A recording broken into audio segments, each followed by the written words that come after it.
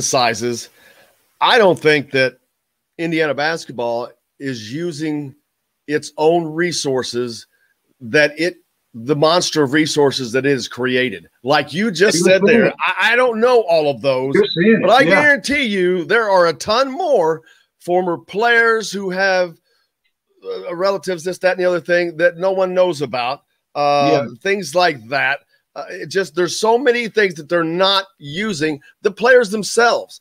As I said, the Crean guys aren't necessarily don't know all the Knight guys. Right. Just the Sampson guys, now the Miller guys. And I'm worried a lot of the Miller guys, man, they're going to feel really disenfranchised because Archie was such, and that's Archie Miller's fault, but he was such a distancer. It's almost like it distanced them. And then you had COVID.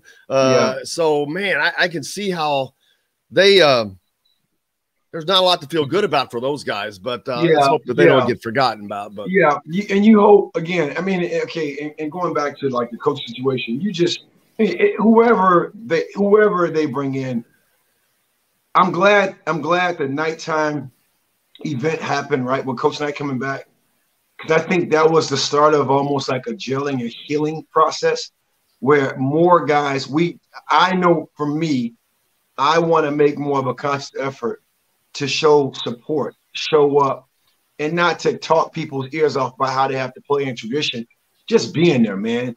Just letting them know what they're all. Hey, man, here's what you're looking forward to 20 plus years from now.